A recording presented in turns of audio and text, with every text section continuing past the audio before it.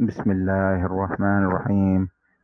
Dear students, this is our lecture number 8 and this is 28th April, and today we are going to start chapter number 3, methods of analysis, and I will be doing few examples and the practice problems. The examples I will be explaining from directly from the book, and the practice problems I will just show you from my own solutions. So this is going to be a very important lecture. uh, I will just now show you the main this. I have just changed my recording software to Zoom, so that whenever I just conduct a Q&A session with you, online Q&A session, so I'm well versed with these new controls.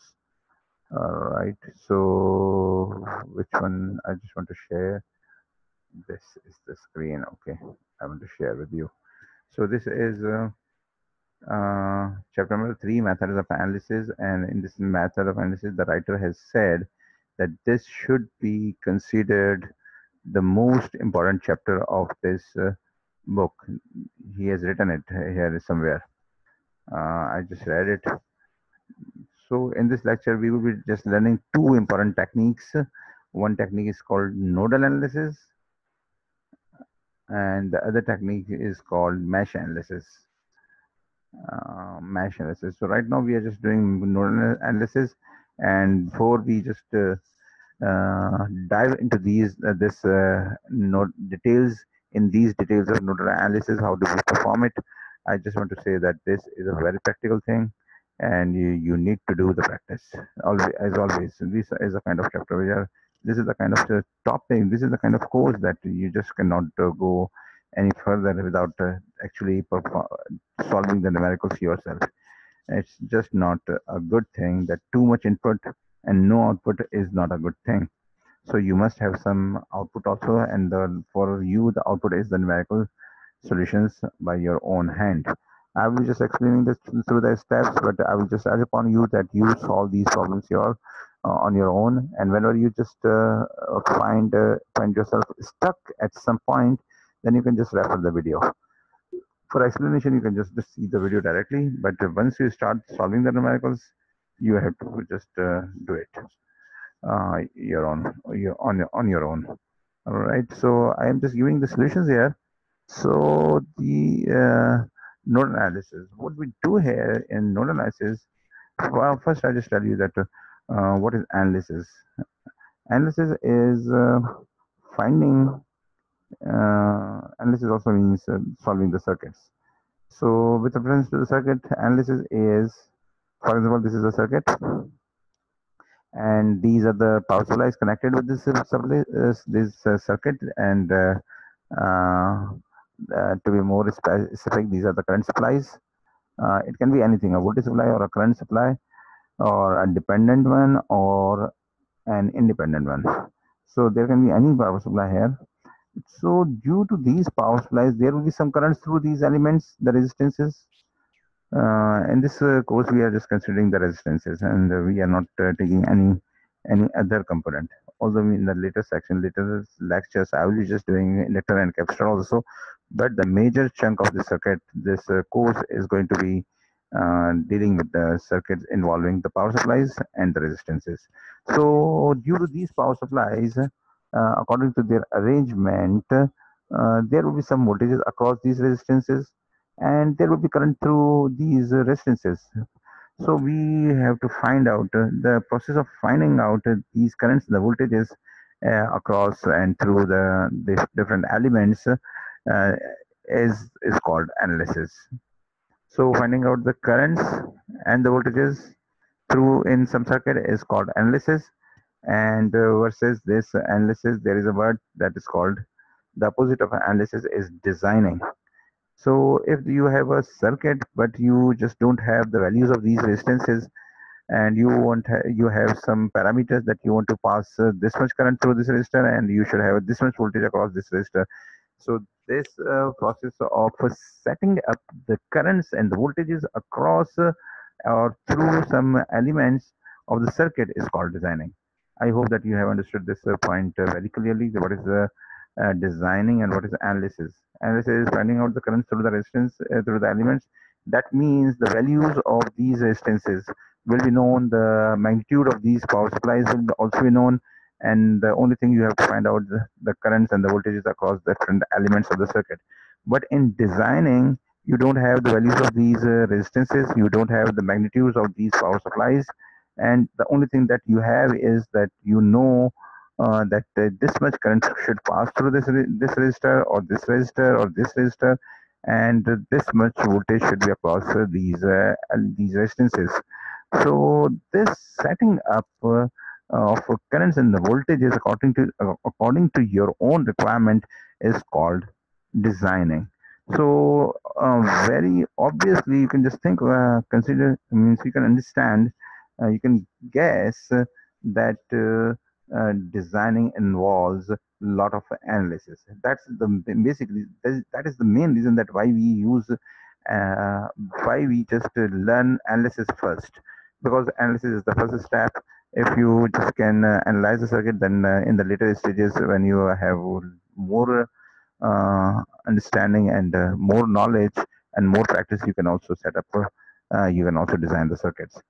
So right now our main focus is to understand what is how do we analyze circuits, and there are two main techniques, as I already have told you. This chapter is all about these two techniques, that the node analysis and the mesh analysis.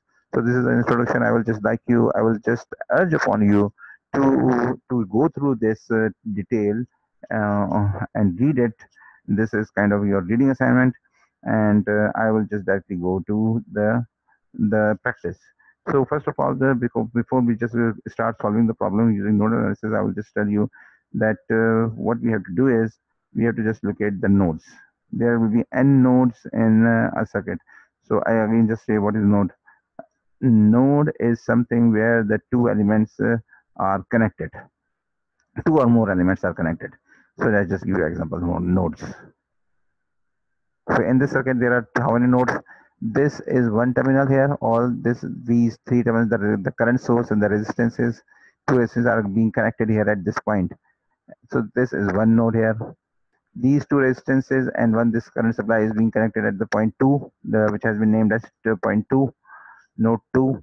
So this is also a node, and this one node is also a node where these three or four elements are connecting. So this is a node. So this is called node. I already have explained last time what is nodes, what is branches, what is the loops. So there will be n nodes. So what we will be doing is that we will be selecting a node out of these nodes. We will be selecting one node as a reference node, and we will just not call it. We will not just give it a name. Here, for example, I have given it a name. The writer has given it a name, and one. So in the next diagram, you can see that this one has been just replaced with the V1.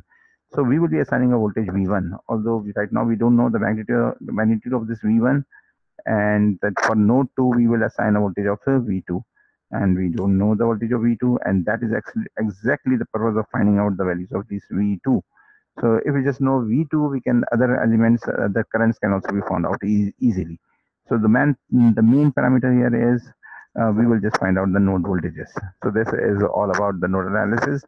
So what we have to do is we have to select as a reference node, and then we have to just give the remaining nodes their names, the voltage levels, and how many. If there are n nodes total, and the node is already selected as a reference node, that means that there you will be left with n minus 1 nodes.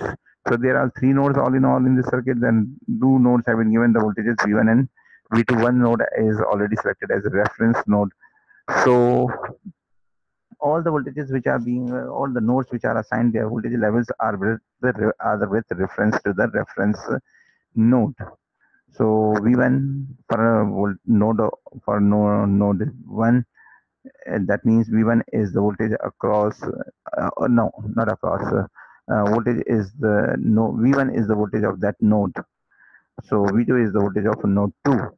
Then what is the voltage of reference node? Because we haven't given any we haven't given it any name.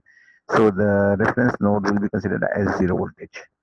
So normally what we will be doing is we will just most of the time considering the bottommost uh, connection as a reference node, but sometimes it might prove very helpful that the maximum number of elements which connecting at some node will be considered as a reference node. Right. So these are the things and the steps which are not very easy to explain without just taking you to the practice problems. But for the just for the sake of completeness, I will be explaining the no, the steps. Then what we'll be doing is we will be applying KCL because we already know the voltages. So KCL needs the currents, so we can find out the currents through Ohm's law, and then we will have the equations, simultaneous equations that we will be solving through calculator. So just I tell you, take you to the example problem, so where I will be just explaining how to do it. So this is the circuit. Have a look on it, and this has already been marked as a reference node where the ground symbol has already been drawn, has been drawn here. So the rest, how many nodes are there? All in all, there are 3 nodes, 1, 2, and 3. But this is a reference node, that's why we will just not give it a name. This is node 1, non-reference node 1, and this is non-reference node 2. This whole thing is one node. You please be clear yourself on this topic. This whole thing is all these elements are connected at the same point, and these are the lines represent a wire in the circuit. So this is a wire. So this is again one node. All these 4 ohm resistance and 2 ohm resistance and 5 ampere current source is being connected on the node 1. So what we have done is, according to the pointer, step number 1, we will assign the voltages V1 and V2 to these nodes. So I will again just give you a word of advice that you just bear with me if you are not understanding the things. Even then, just keep watching, and if you just find it means necessary, then you can just reverse the video and then just listen it carefully that what is being said. And then when you are just through this one example, you will be able to solve the practice problem. All right. So this is the voltage one, V1 and V2. So next what we will be doing is that we have to apply KCL here on node 1, and we also have to apply KCL on node 2. What does the KCL statement for KCL is that the sum of the currents coming towards the node or going away from the node is equal to 0. So we have to apply KCL on this node, and for the KCL we need currents. So for currents, we will be giving the arbitrary directions to the currents. So we will be giving the directions to from our own. That's why this is called arbitrary directions. But for the current sources, the directions are already mentioned. So there we don't need to assign a direction. This is already there. That means this 5 ampere is definitely or obviously passing going towards this node. Towards it is going toward the left, and towards the left is the node. So that's why it will be considered that this current is going towards the node. All the currents that are going towards the node will be taken as positive, and all the currents that are going away from the nodes will be taken as negative. And this is a rule. All right.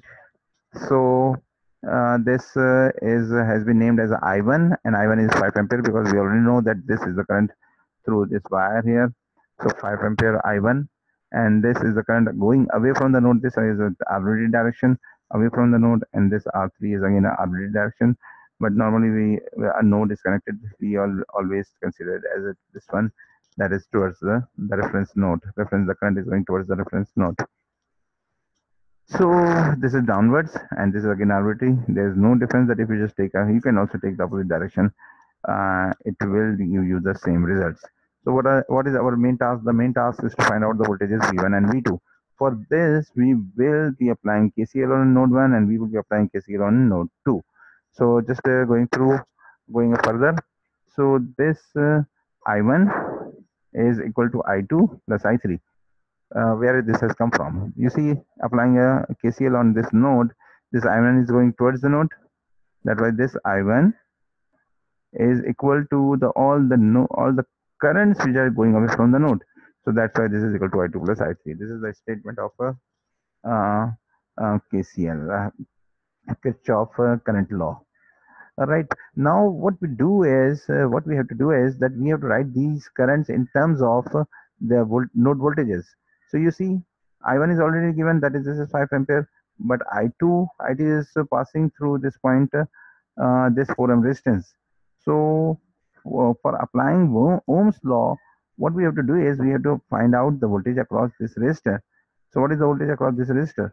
The voltage across at left of this resistor is V1, on the voltage at the right of this Kirchhoff resistance is V2. That means the voltage across this resistor is going to be V minus V2.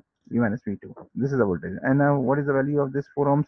Voltage upon the resistance value, V upon R. That is Ohm's law. That's why we will just write 4 in the denominator to just convert this thing to current.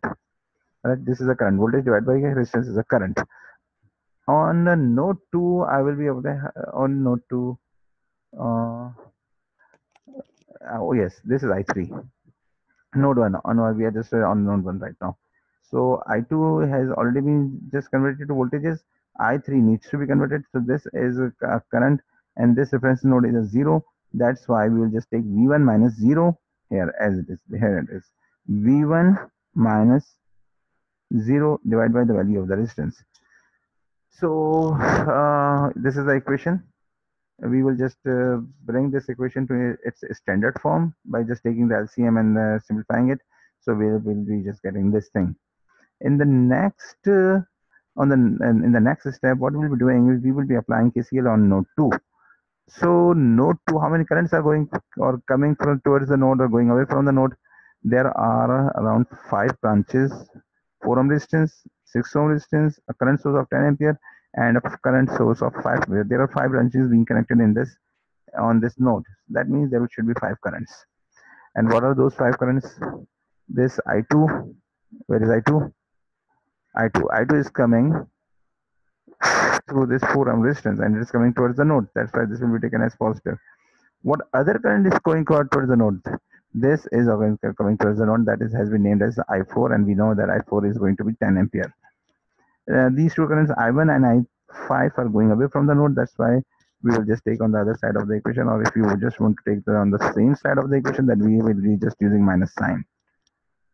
Right, so writing this I2 in terms of the voltages is this one, V1 minus V2, and this is positive here.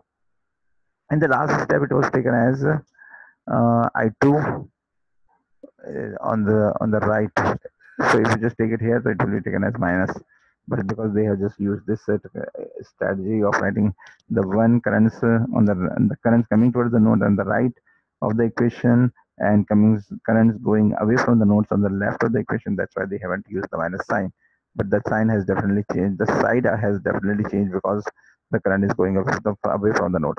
In this thing, I2 is coming towards the node on node 2. So that's why this is written V1 minus V2 upon 4. Next is the 10 ampere which is coming up towards the node. So that's why this is a 10 straightforward 10. We are just writing right now the adding, we are just adding the currents. That's why this current will be taken as this. This is also current. This is also current. Voltage divided by the resistance is current, and this is a current source current.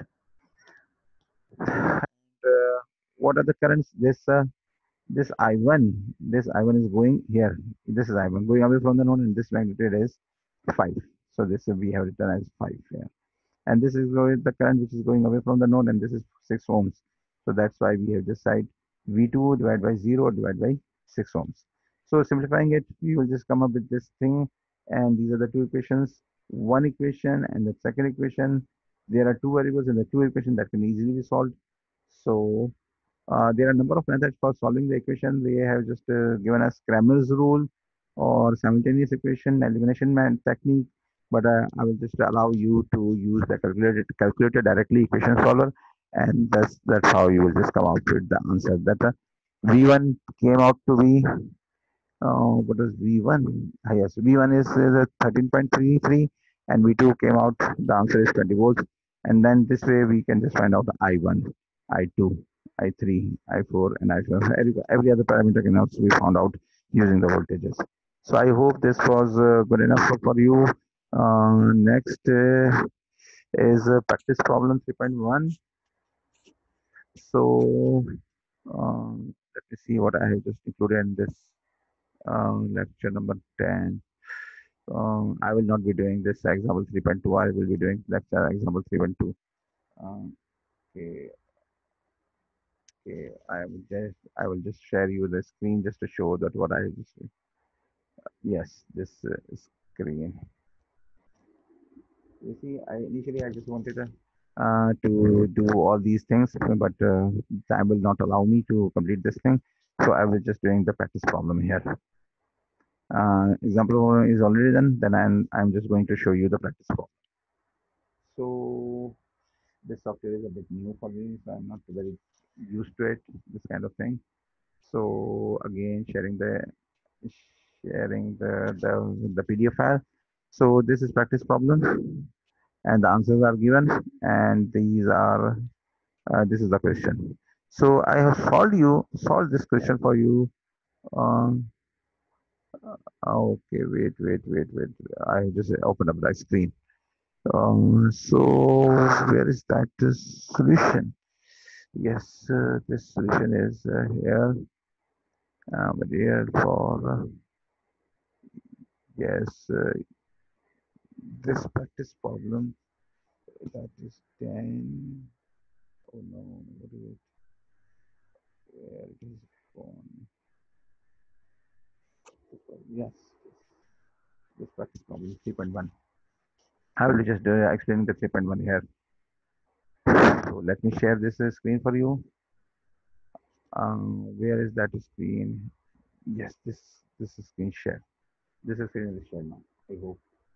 If this does not go well, then I will be in big problem because I have already recorded a lot, very big lecture in it, and if this does not go well, so I will just revert back to my original software of Bandicam, and that I just found very helpful. But I just wanted to be well aware of this environment of Zoom, so I just tried to record it. And I pray Allah to pray to God, pray to Allah that this goes well. Okay, this is the practice problem 3.1. So what we will be doing is we will just assign the currents. This is the direction of the currents, but I will just not be giving them the names. This has been selected as the reference node. So step one, select a node as a reference node. So this is selected as a reference node, and that has been shown by drawing a ground symbol. Assign voltages V1 and V2. So this is going to be V1 and this is going to be V2. Apply KCL. Okay. Apply KCL. So how many currents are coming? This 3 ampere is going towards the node. So I will just write 3. This current is going down away from the node. That's why this is written as minus here, and V1 divided by 2. The value of V1 divided by 2. All right. So yes, and one more current is going from this resistance of 6 ohms. So it will be taken as V1 minus V2 divided by 6. And exactly I have written this V1 minus V2 upon 6. And I have taken this minus sign. You see, this is minus sign. Why I have just taken as minus sign? Because this is again going away from the node. So simplifying this equation into a standard form, this is equation number 1, and here I have just simplified it to minus 4v1 plus v2 is equal to 8. And this is KCL on the node 2. So you can just convince yourself that you understand this, how we applied KCL on node 2. So I will just explain a little bit what are the currents. This is 12 ampere going towards the node. That's why it will be written as going this plus. Actually plus. I hope this. Let me see. Sorry. Sorry, it's my mistake. I have drawn it upwards. Otherwise, in the book, this is shown as negative. So I just share for the book for you. You see, this is bottom. This is going bottom. So what I have just drawn is the wrong direction. This is going away from the node. That's why this will be taken as negative. So I will have to again share the same screen. Okay, this is very tedious here in Zoom. I just find it Bandicam much easier. That is a screen recording software. There you don't have to just do so much for sharing a screen. You just go to that screen from select and using it on bring it on the screen, and it will start. It will be on recording. But everything has its advantages and disadvantages. Okay, so this is going downwards. I just showed you there. So this is taken as minus, and this V2, the current through this resistance of how much current? Hold. For how much is this the value of this resistance? The 7 ohms. So V2 divided by 7. Okay. So this is V2 divided by 7. This is V2 divided by 7, and this is minus because this is again going away from the node. I'm just keeping this zoom level to this much high so that those who are watching this video on mobile phone are feel at ease. So this is the current towards the node, and we will always be taking the current by just subtracting the tail voltage multiplied by the head voltage minus the head voltage. So tail voltage is the V1 on the this tail of this arrow, V1 minus V2, and it is coming from towards the node. That's why it will be taken as positive. You just see here. V1 minus V2 divided by the value of the resistance, that is 6. So simplifying this thing, we will get this equation, and then this has been solved using calculator, and we can also get minus 6 and minus 42. So minus 6 and minus 42 are the answers. So I hope this was good enough for you, and you just learned something from it. I just stopped this recording now. Allah Hafiz. All the best for you.